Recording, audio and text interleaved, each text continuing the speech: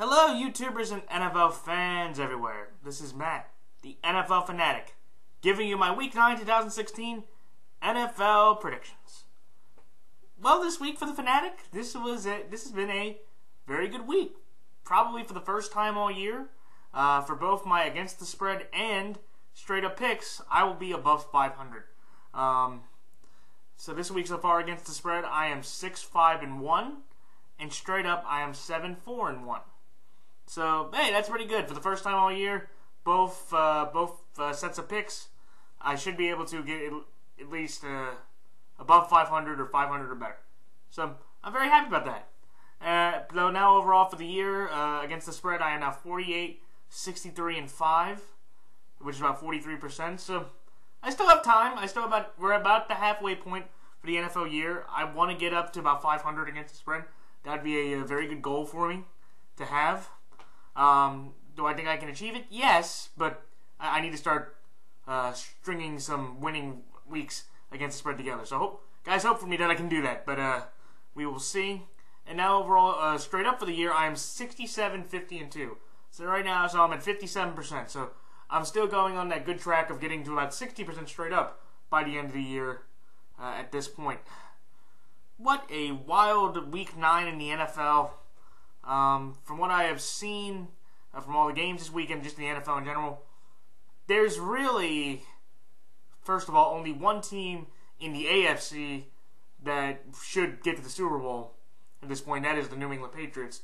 They are by far the best team overall in terms of consistency, in terms of yardage, in terms of points, in terms of defense. You know, again, I would say that their red zone defense and their defense is their weakest point, and they just traded their very good linebacker, Jamie Collins, of the Cleveland Browns, for a compensatory third-round pick that could end up being a fourth-round pick or it could end up being a fourth-round pick. I don't know exactly what the situation is, but I did find out that apparently Jamie Collins thought he was worth Von Miller money. Jamie Collins is a very good linebacker, but he is no Von Miller. So now I understand why the Pats wanted, or the Pats were willing to trade him away, because they just wanted to get a pick before they had to deal with either not getting him or just letting him go and not getting something in return. But New England is the best team in the AFC. Tom Brady, 12 touchdowns, 73% completions, no interceptions, about 1,300 yards passing, playing the best of his career at this point.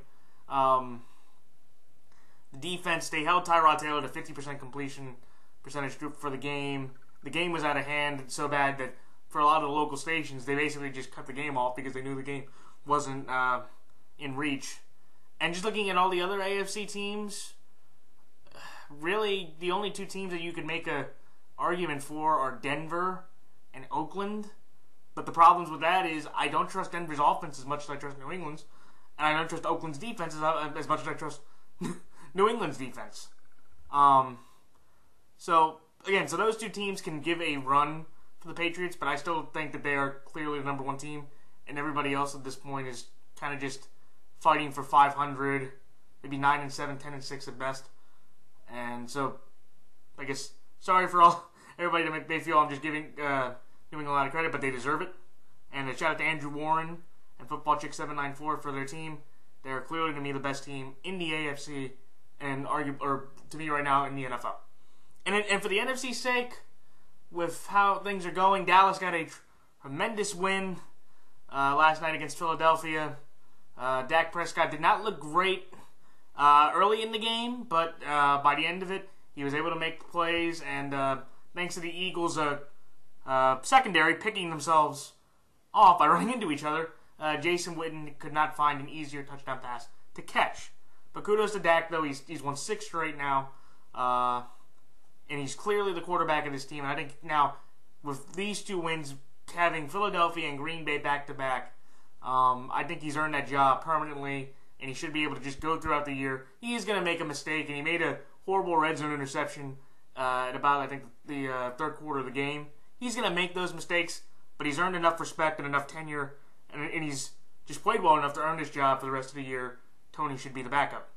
And then after Dallas, you have Minnesota with their point tonight against Chicago. Again, I'm taking Minnesota minus 5.5 in that game. They're playing a Chicago team that's just absolutely putrid and pathetic.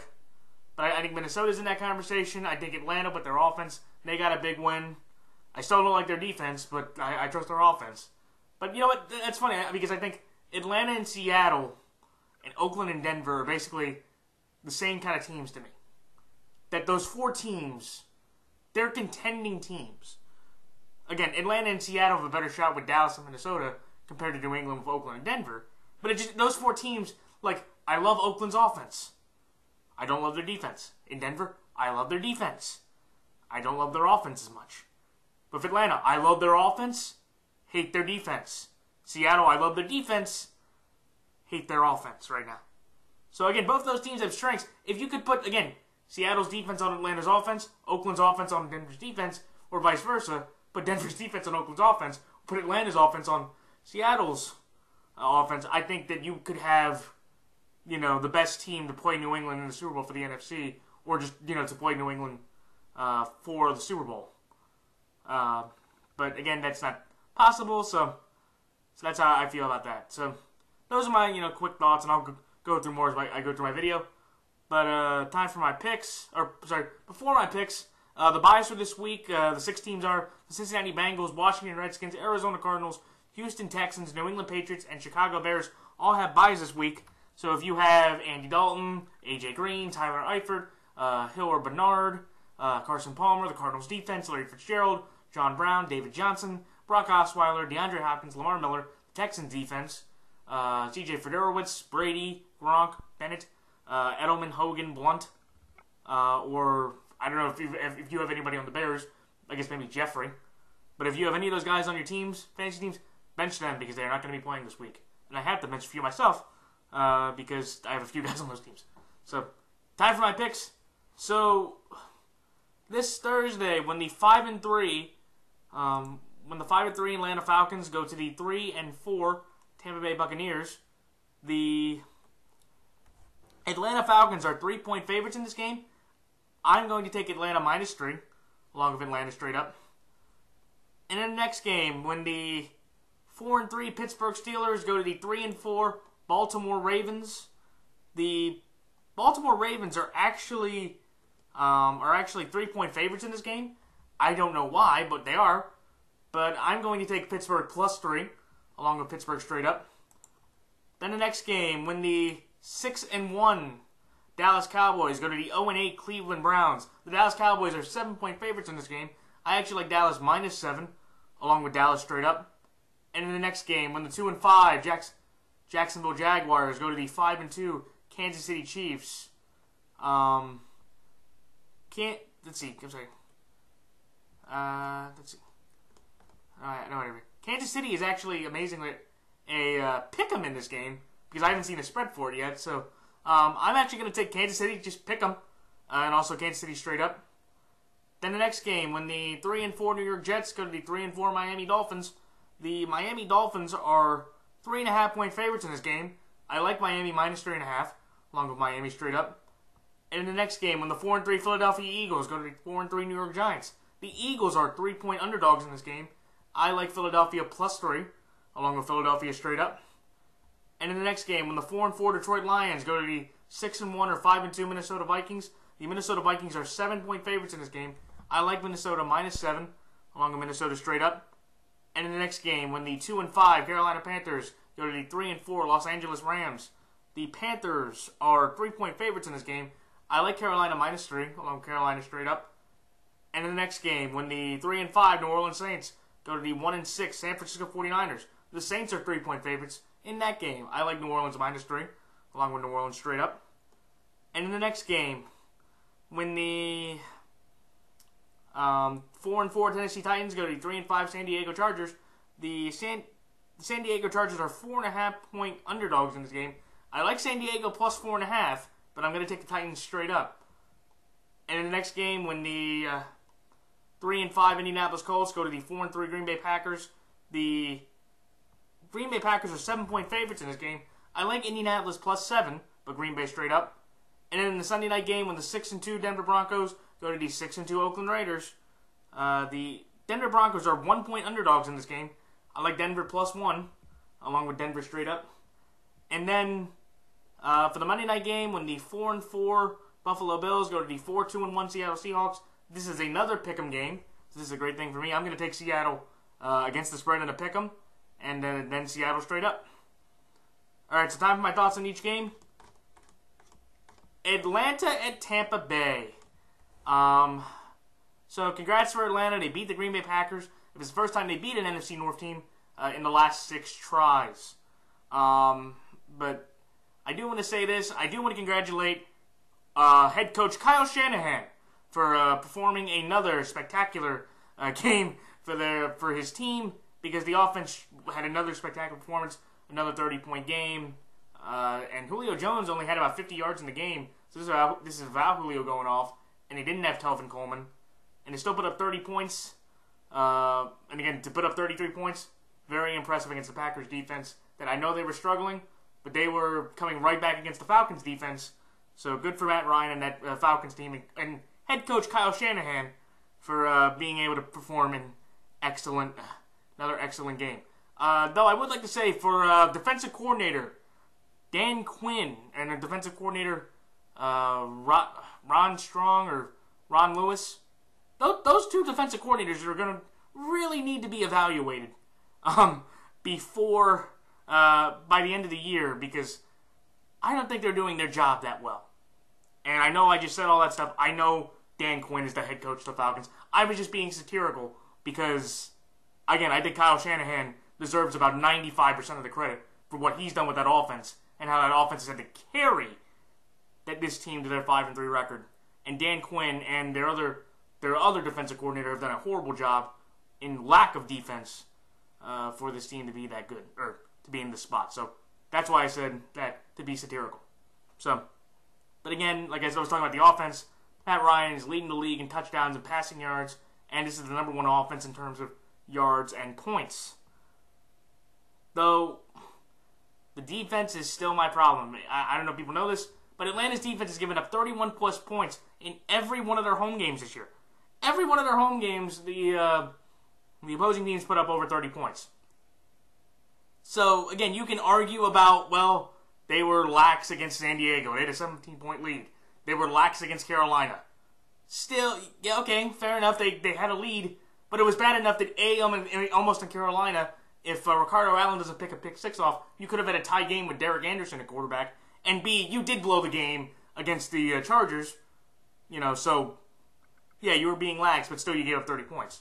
The only bright spot of that defense has been Vic Beasley, who has 3rd in the league with 7.5 sacks. He is having a great individual year himself, and he's kind of become now the star of that defense, especially on that defensive line. So kudos to him for generating that much pressure and being that effective on the defensive line. But they are playing a Tampa team that, here was something great that I just found out, right? So, and I'll talk about this with the Oakland game, but I'll just mention it now. Tampa Bay had 270 yards of total offense by themselves. The Raiders had 200 yards in penalties that the Bucs accepted. So if you do the math here, that means that Oakland's penalties were...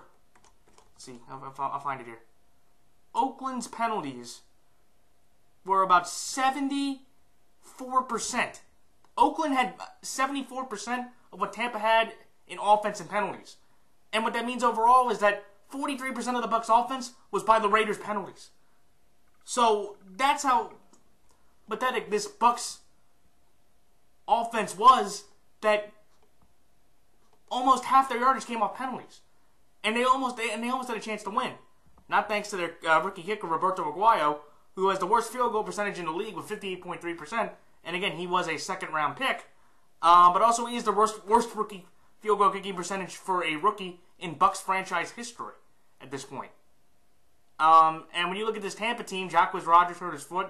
So if he can't go, Martin's having still his hamstring injury, and Charles Sims is on the IR, I don't see this Tampa team having that much offense besides Mike Evans, who, by the way, leads all Buccaneer receivers by 304 yards as the leading receiver. And just looking at that equation, I think, look, can Tampa score? Yeah, they have Humphreys, they have Brait, they have Shepard, they have, I think, Stoker, or Stocker, who's still there, who can make some plays against this Atlanta defense, because everybody can make plays against this Atlanta defense. But I just think with Atlanta's offense, they'll be able to outscore and outgain this Bucs team. Also, it's the first time the Bucs are trying to sweep the Falcons in back-to-back years since 2002-2003. With Atlanta's offense, of how confident they've been, and the fact that they've been able to close their games like this, I just have enough confidence in the Falcons, who still this year, I've only got one of their games right. I still have enough confidence in that to say that Atlanta's offense can beat up this horrible Tampa Bay secondary and defense and do enough to outshoot the Bucs in a game that, can be high scoring or definitely can, be up there in points. But I think Atlanta's offense, again, overpowers the Bucs defense for another big win. So that's why I like Atlanta -3 and Atlanta straight up. Next game, Pittsburgh at Baltimore. Antonio Brown still, and this is, if Landry Jones does play, and I will say this right now, that is the only reason why I think we are favored. Because honestly, with the way we've been playing, we do not deserve to be favored in this game against our division rival. We do not deserve it. AB has still not caught a touchdown pass from anybody besides Big Ben. I think Landry's 2 passes, one was to Hayward Bay and the other one was to Wheaton. So still, AB has not caught a touchdown from anybody besides Big Ben. And Big Ben is likely not going to play because, from what I've heard, they still think he's a few weeks out. The Steelers' offense, though, they've thrown the second most touchdowns in the league. So that's, again, that's impressive that they have definitely an offense that can work. But their defense has been not a Steeler defense. Keith Butler hasn't done as good a job as I thought he would by this point. They have the fifth worst defense in terms of yards per game, and they allow the 5th most yards per running attempt. Fortunately, though, they are playing a team in the Baltimore Ravens, and also Pittsburgh's trying to avoid a 3-game losing streak for the first time since the 2013 season when they started out 0-4. Thankfully, they are playing a Ravens team that absolutely, the last time I saw them, or last time anybody saw them, they couldn't run the ball on anything. It was the first loss against the first loss of the Ravens against the Jets in the last 8 tries. They played 10 games. We had won 8 of the last 9. The last time the Jets won was the first time we played them. After that, we won 8 straight, and then we just lost to them now. Even though they did something that we did, they had a double-digit deficit in the first half against the Browns like we did, and they were able to come back, so kudos for them for doing that too. So maybe they're at about our level. We don't know. Or maybe that's just how bad the Browns are. I digress. But also, the Ravens ran for a franchise low 11 yards. I didn't think that was possible, how we've been trying to run the ball, and I thought we could put at least up more than 11. But when I found out that was the lowest amount in our franchise history, that was a huge problem. So even though Pittsburgh gives up the 5th worst, or 5th most yards per rush attempt, they're playing a team that just recently hasn't been able to, or just the last time we saw them, could not run the ball. And also, the Ravens are the first team in NFL history to have their first 7 games decided by a touchdown or less in back-to-back seasons, and we are 8-13 in those games. And we're trying to avoid our first 5-game losing streak since 2007, where that year we finished 5-11. And for me, honestly, I'm taking Pittsburgh just because I don't have any confidence in this team right now against the Steelers. Landry Jones, right? We've won 5 of the last 6 against Pittsburgh. Oh, great. And again, I think this game will be close, just like, all our other games have been the last couple years. Because it's a division game, we can throw the records out the window. So, to me, I just think, again, Pittsburgh has Brown. They have Le'Veon Bell, who's averaged 74.8 yards per game when he's played us. But again, 2 of the last 3 times, he hasn't been able to play us. And I think that's going to be a huge factor.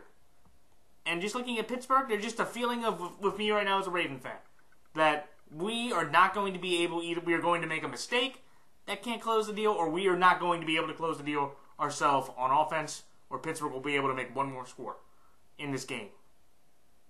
So that's what it comes down to me, is that our offensive line's banged up. Flacco has a sore shoulder. He hasn't really been able to throw at anybody.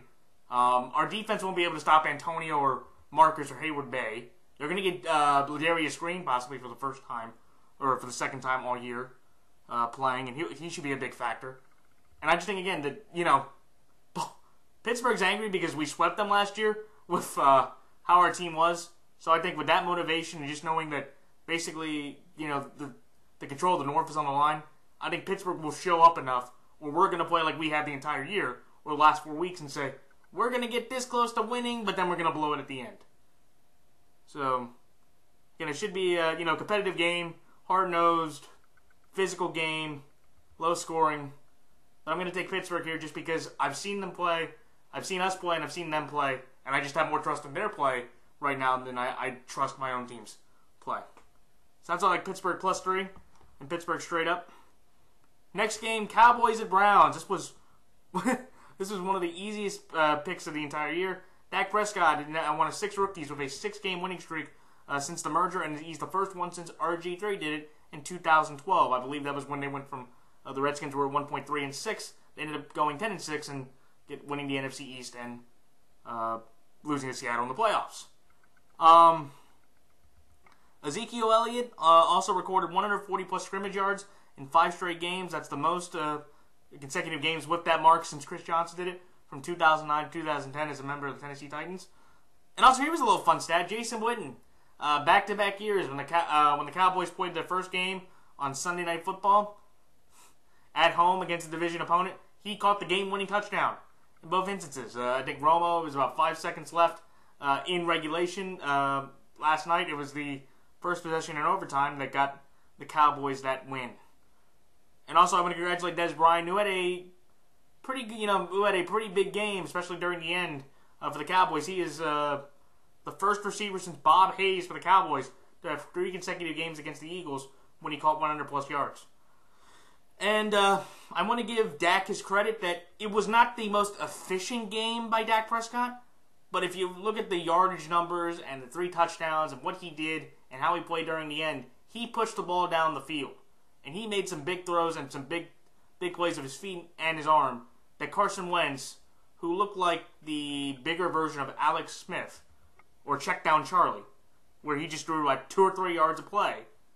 Dak showed a lot more in that moment. And again, you can argue about Wentz, that was play calling, sure, but Dak Prescott showed that he had the ability to make and extend for the big play, unlike Carson, who, again, looked like the epitome of the Check Down Charlie quarterback. I digress, but I'll talk about the Eagles game in a second. And with all that being said, they're playing the worst team in the league. Josh McCown, though, he threw for 228 yards in the first half. That is the most passing yards for the Browns since Kosar's 275 yards and a half in 1986 against the Dolphins. And I think they're the only team in the NFL, and somebody could put in the comment section if I was wrong or I misstatted, the only team in the NFL to blow 2 13-plus point leads at home at the end of the half twice this year. They're the only team to do that more than once, where they had a double-digit lead going into the second half, and they blew it. This is the first 0-8 start they've had since being relocated back to Cleveland, and this is the worst start they've had since 1975, when they also were 0-8. The Dallas Cowboys are trying to win 7 straight for the first time since 1993, and Dallas must have won 3 straight games overall. This is the best team in the NFC compared to the worst team in the NFL. Not much more has to be said. If they lose to Cleveland, or that's the thing, it would take a heck of a collapse. Or, again, even if, Mark Sanchez, I think Mark Sanchez, if Dak went out, they didn't want to put Tony in, Mark Sanchez could get them a win over the Browns. That's how little confidence I have in the Browns right now. That Dak Prescott could get hurt, and they still could beat the Browns. So, again, with all that being said, one of the best teams in the NFL, my best team in the NFC against the worst team in the NFL. That's why you take Dallas -7 and Dallas straight up. Next game, Jacksonville, Kansas City. Jacksonville. What a, where Oakland has been rising, and they're 6-2, and Derek Carr has looked spectacular, and he's an MVP candidate, and this Raiders team has won, 5-0 on the road, and they're 6-2, their best start since 2001. The Jags and their quarterback, who came out of that same draft class, and a team that had kind of the same amount of weapons, the same kind of talent, totally the opposite way. Blake Bortles and the Jags looked absolutely horrendous on Thursday Night Football. Another clunker for TNF. Blake Bortles now falls to 0-10 when he's throwing for 300-plus yards. So think about that. If he throws for 300 yards, you basically lose. which is kind of sad because you would think that there would be one game at this point, and that is the worst record, by the way, of any quarterback with that many games where he's thrown for over 300 yards. But there is one thing I will give Blake Bortles. He is the king of garbage time. Over the last 3 years, he's thrown 26 TDs in the fourth quarter when trailing by 10-plus points. That is the most in the NFL during the last 3 seasons.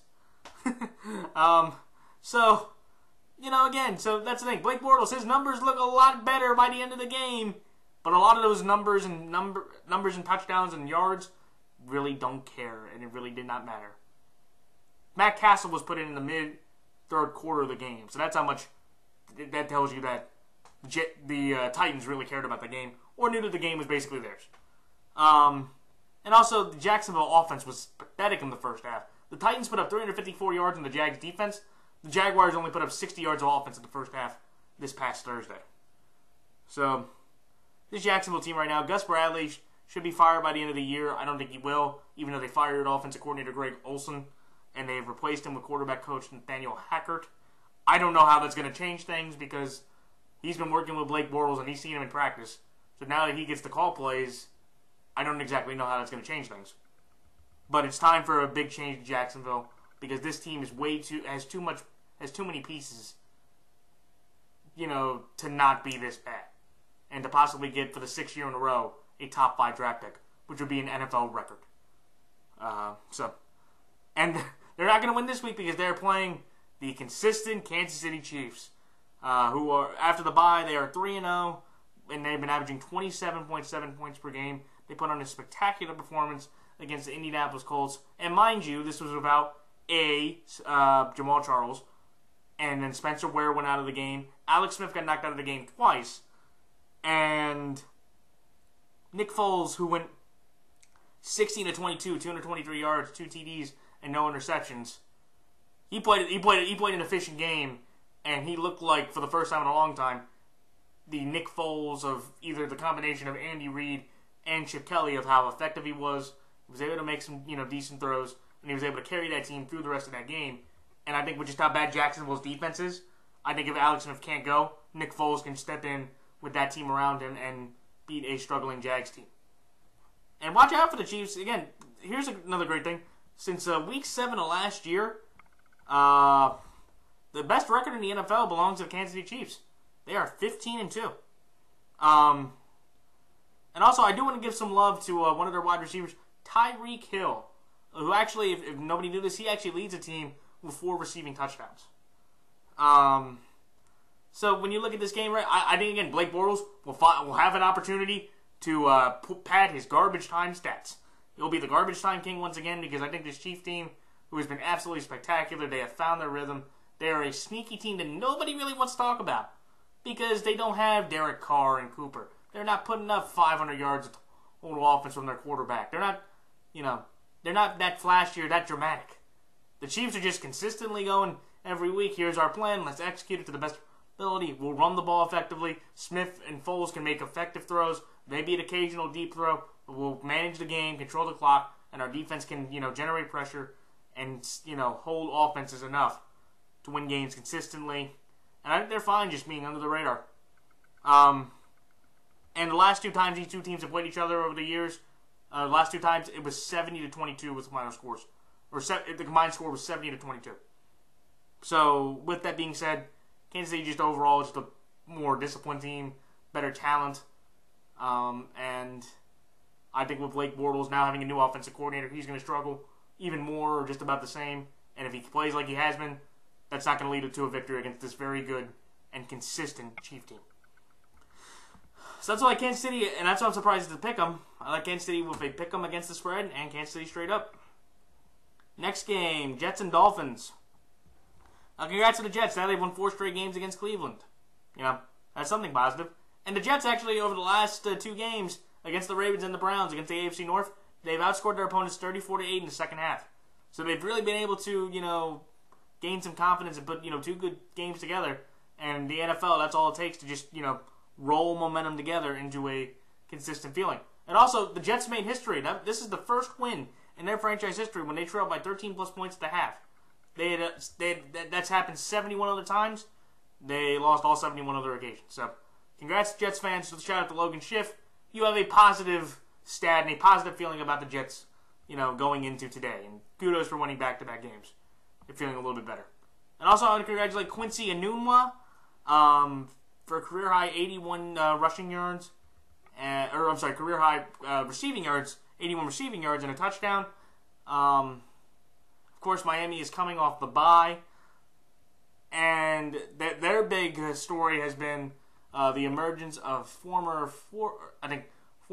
fourth-round pick last year out of Boise State running back Jay Ajayi, and I believe I said that correctly, who became against the Bills the fourth running back with 200-plus yards in consecutive games, joining O.J. Simpson, Earl Campbell, and the last running back to do it was Ricky Williams when he was a Dolphin, and Ricky Williams. And here's how crazy it's been. Jay Ajayi, 59% of his total yards came in the last 2 games. His career total yards, over 60% of those total yards have come in the last 2 games.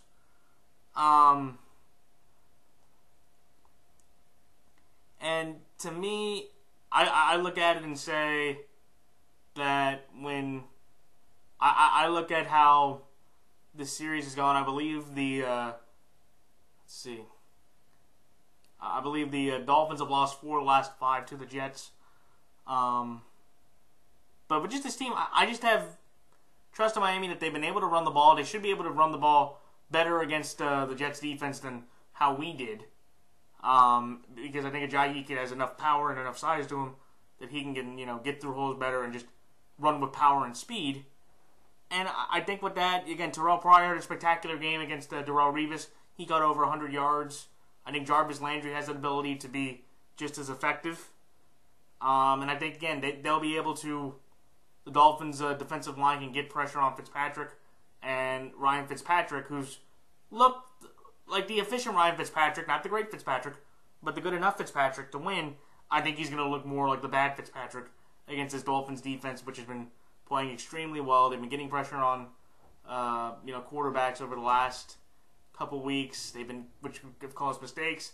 And we know one thing: Ryan Fitzpatrick can have throws that you can consider mistakes.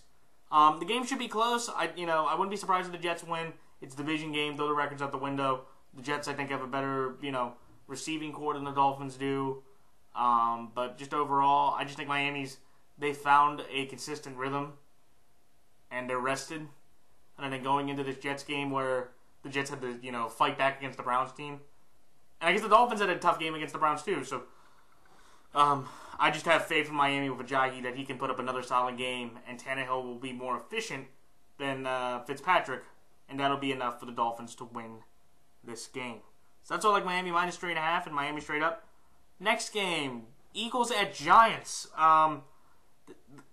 Last week in London, it was the first game for the Giants of 4 turnovers caused since week 6 and 7 of last year. And I think they split those games. They went 1-1 in those games. But here is the problem with the Giants. That offense has been absolutely horrid, and it should not be with how much talent they have. Okay, even a running back, because every Giant running back this year has less than 150 yards through 7 games. No running back has been able to separate himself, and they're not even doing that well. They don't even have really a running game that you want to think about. They haven't been able to run the ball at all. And again, like I said, the Giants are the 26th ranked offense in points per game. And when you have Eli Manning, a 2-time Super Bowl winner, consistent, starter that's been there every game, you have Odell Beckham, you have Victor Cruz, you have Sterling Shepard, you have Donnell, you have Ty, you have a good enough offense that you should not be this bad or that inept offensively. And it's also the first 10, where for the Eagles, right, they suffered their first 10-point blown lead since week 10 of last year when they were up 16-3 on the Miami Dolphins. They ended up losing that game, I believe, 20-19 in week 10. But this Eagles defense is played spectacularly well against the Giants. They have won 5 of the last 6 games against the Giants. And overall this year for defense, they've allowed the 5th fewest passing yards, the 8th fewest total yards on defense. I look at this game and say that look, the Eagles at home have been way better than they've looked on the road. And Carson Wentz, like I said, he looked like check down Charlie. So, again, I need him to do a little bit more than that to feel confident. But honestly, Eli Manning, where I might think that Wentz might play like check down Charlie, I don't expect Eli Manning to play that well at all. He'll look like Crazy Charlie or Crazy Charlie. That he'll with that defensive line, with how much pressure they can generate, with how much pressure they got on Dak Prescott, I can see Eli Manning just throwing balls errantly. In the last several games against them, he hasn't looked that well. It was 27-0 and like 27-7 the last 2 years.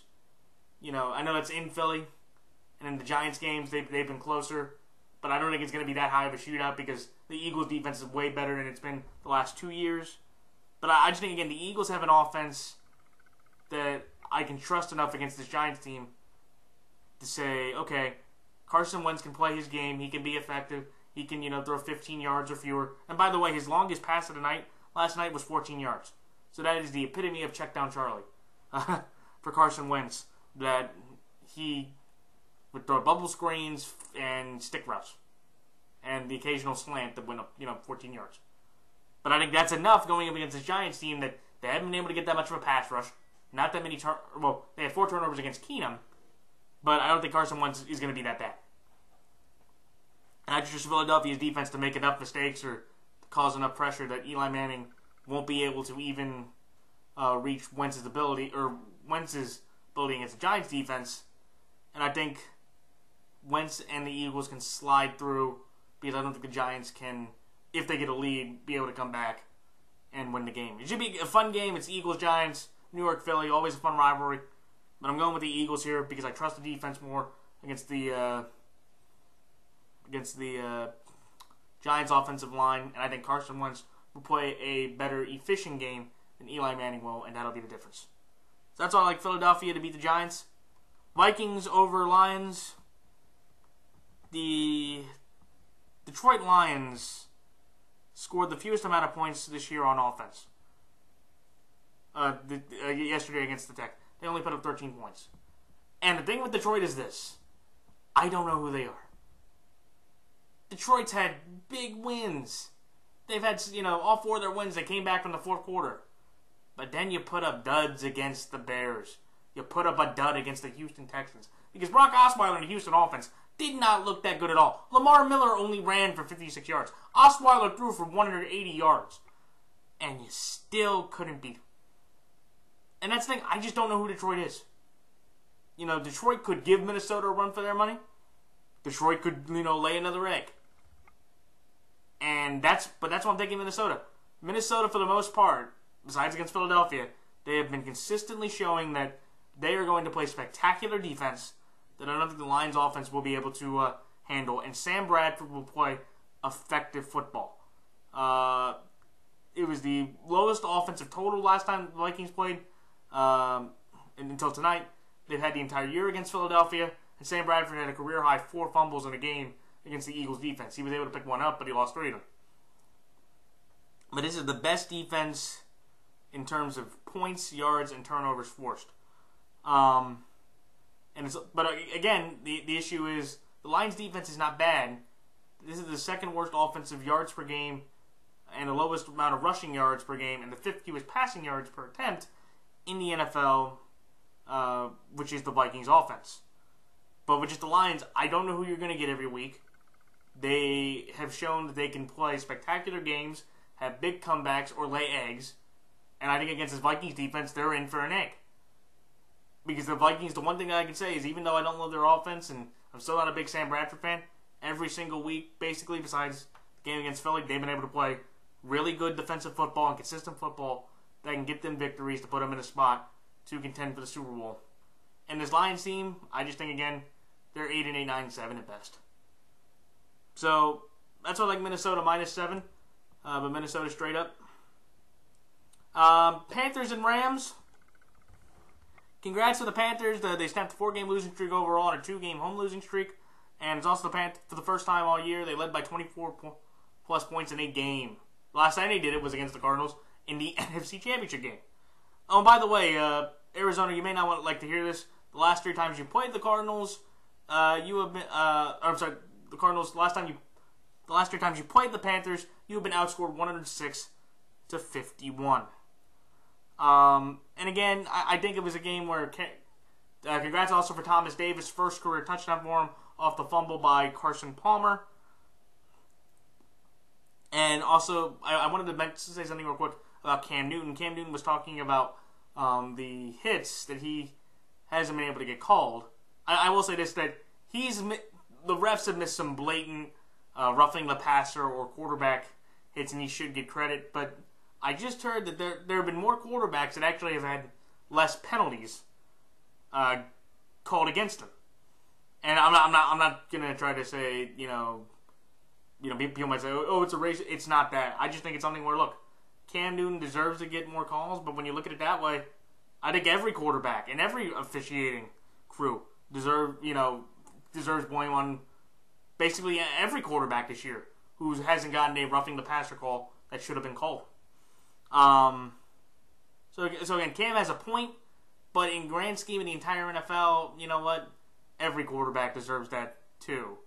And every quarterback probably doesn't feel safe when they're out there, or any player really, because at any second, the NFL stands for not for long.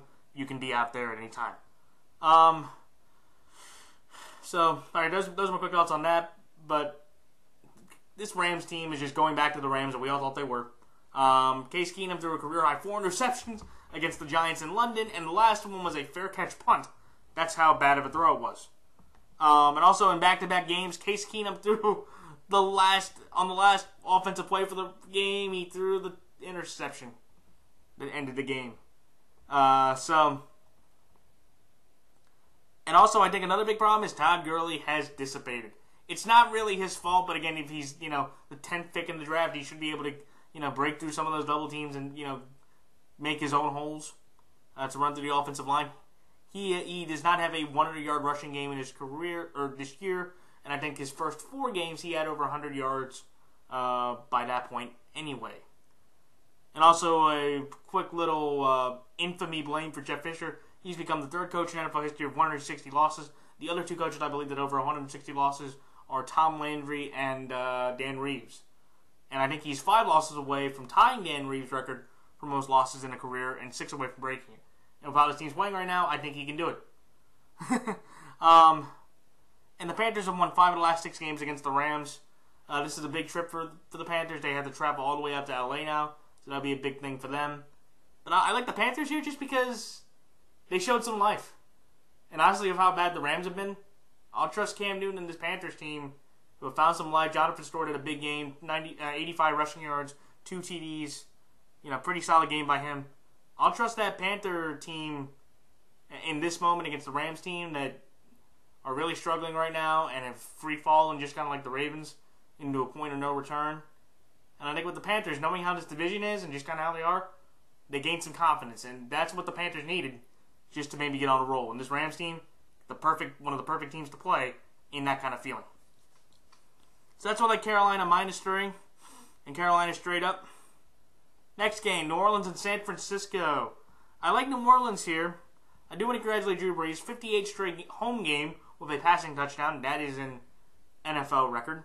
And also, the Saints defense held the Seattle offense to the lowest amount of points they've held this year at home, and the second lowest amount of points at home in the Superdome over the last 3 years.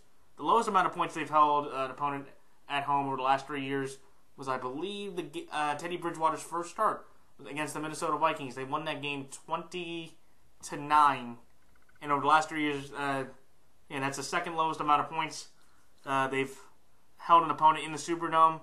I know they did it last year as well against the Dallas Cowboys in Week 4. I believe they won that game 26-20. So kudos for the Saints defense for showing up, and actually for the most part over the last couple weeks have been playing better and don't look like the worst defense, or don't look like Oakland's defense or other defenses. And also I'm going to congratulate the New Orleans offense. On 5 of the last 6 drives of the game, New Orleans was able to score on Seattle's defense, which was the difference in the game. And kudos for Will Lutz for making those 4 clutch field goals. Let's see. And even if the defense still didn't look that good, I would still take New Orleans anyway because they are playing the Niners, who have the worst defense in points per game, and they have the worst offense in yards per game.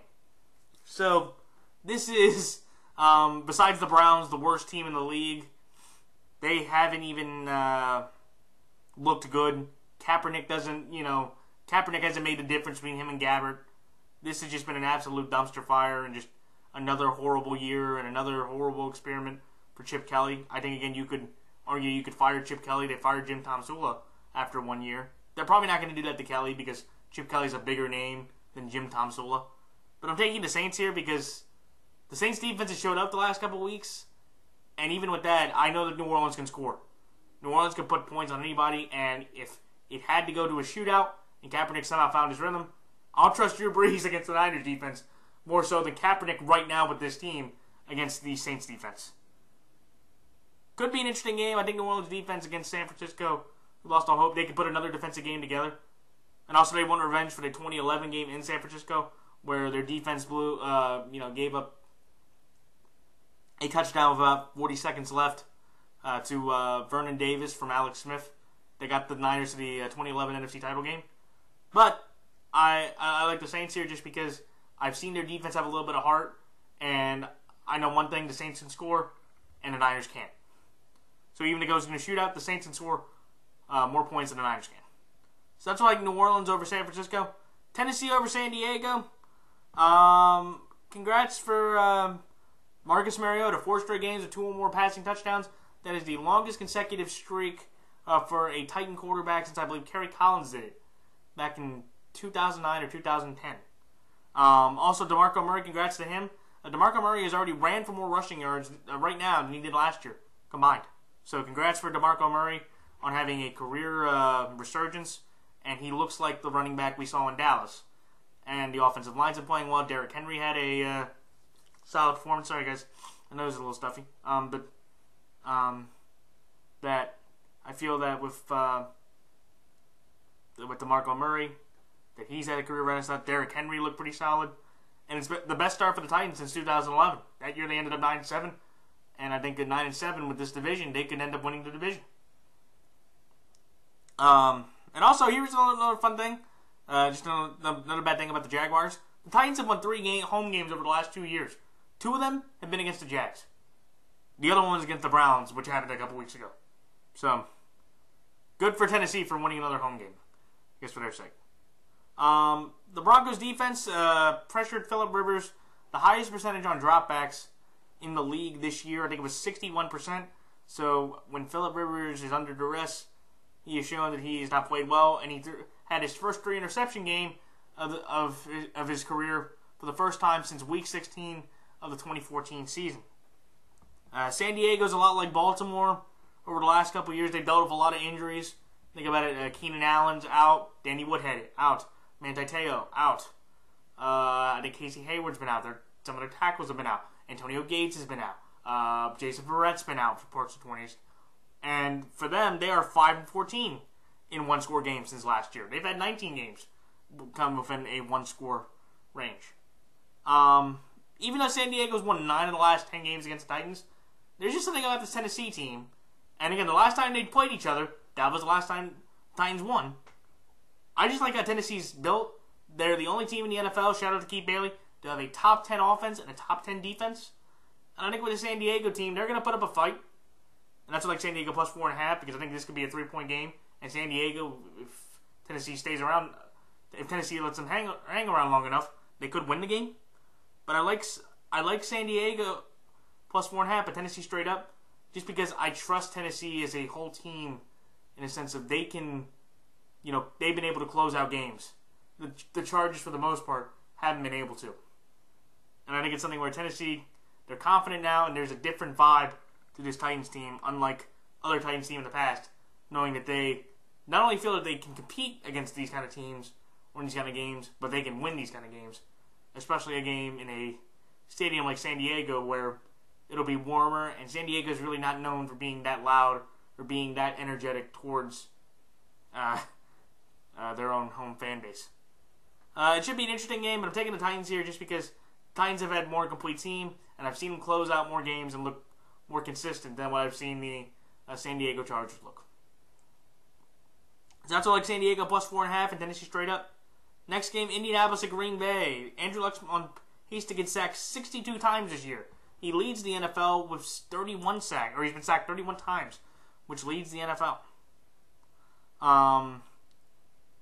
Let's see. I do want to congratulate Trevor Davis and Geronimo Allen, who caught 2 TDs from Aaron Rodgers. Before yesterday, he hadn't even thrown a pass to them until yesterday. And just for retrospect, Jordy Nelson has 52 more regular season touchdowns than those 3 guys combined. And the other guy was Jeff Janis. So Jeff Janis, Geronimo Allison, and Trevor Davis would still have to catch over 50 touchdowns to tie Jordy Nelson. So those are how much of a no-name those 3 guys were. Even though Jeff Janis, he made that big play against the Cardinals. So I think maybe some people knew him or kind of remembered. Although watch the play and go, he was the guy that caught the ball. But I digress. But, and also I want to give the Packers defense some credit. They pretty much shut down the Atlanta rushing game pretty well. They allow the second fewest rushing yards, and they also have the fewest they've allowed the fewest rushing yards the Packers defense has, and the second fewest yards per play as well by the Packers defense through the ground. And Indianapolis really can't run the ball. They've had 100-yard rusher in the last 3 or 4 years. So, even though the teams have split the last 6 games, I'm going to take Indianapolis plus 7 because I feel like this is going to be a shootout, especially with Green Bay's lack of corner depth. But I think Green Bay still wins because they're at home, and with how bad the Colts defense looked, I think Devontae Adams, Randall Cobb, and Nelson, and Montgomery, if he can be healthy, and the other guys I just mentioned, they can get open on this Colts defense because everybody's basically been able to get open and have big plays against this terrible Indianapolis defense. And shout out to Poet Ryder. Sorry for Andrew Luck's team because they are, like you said, wasting his career away. So that's why I like Indianapolis plus 7, but Green Bay straight up. Next game, the Sunday night game, the Broncos and Raiders.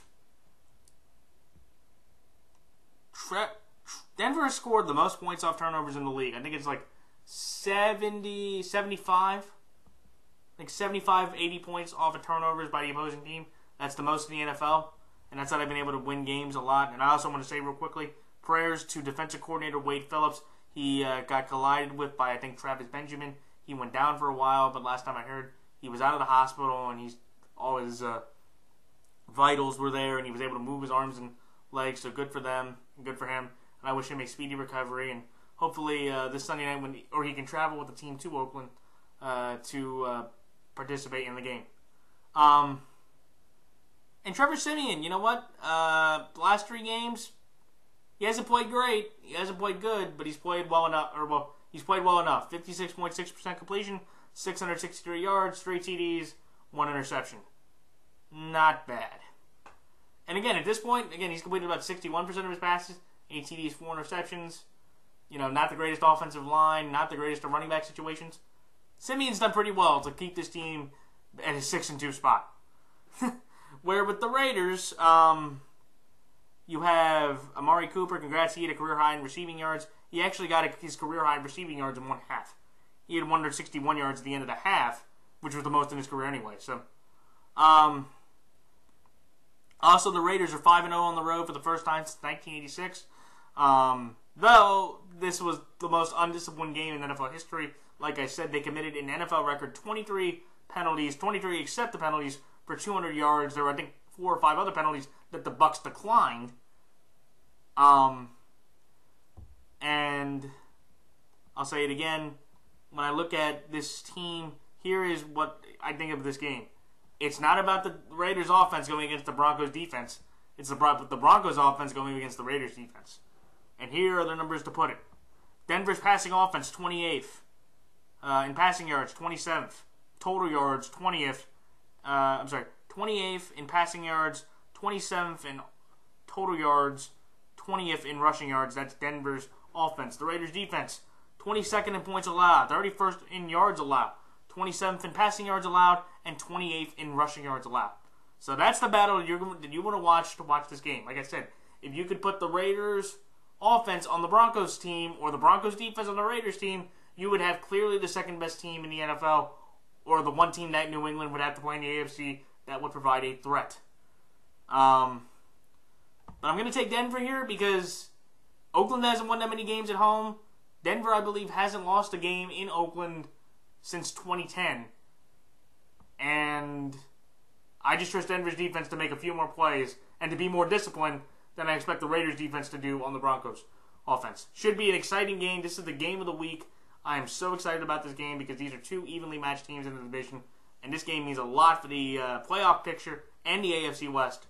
And I'm going to take Denver here because I think Denver will be more disciplined. And I trust their defense to make one or two more stops or make one or two more plays compared to the Raiders' offense going against the Broncos defense, and the Raiders defense being able to stop the Broncos offense and stay disciplined. All right, so that's what I'm taking the Broncos over the Raiders. And finally, Seattle over Buffalo. This was really tough. Buffalo now falls to 3-26 against New England with Brady now all time. So poor Bills fans. And also Tyrod Taylor had a 26-yard rushing touchdown on 4th down. That is the longest touchdown run, or the longest rush on 4th down since John Kitna had a 29-yard rushing touchdown for the Cowboys in Week 11 of 2010 season. Russell Wilson. I am a huge Russell Wilson fan, but this has been definitely his worst year as a pro and definitely his worst year since his second year in the league. 3 straight games without a passing touchdown. He is the first Seattle quarterback to do that since Matt Hasselbeck did it in 2001. He's looked absolutely anemic. He's definitely missed some throws. He's not as accurate. I don't think he feels confident in his leg as much as he did in the past. And also the defense has been wore out. Seattle's offense, an hour, 22 minutes, and 33 seconds over the last 2 games, the defense has been on the field. They've lost the time of possession bad. And Seattle and Buffalo has split the last 4 games. But I'll put it this way. If McCoy can't go, I think the Seattle offense can find enough to stop this Bills team.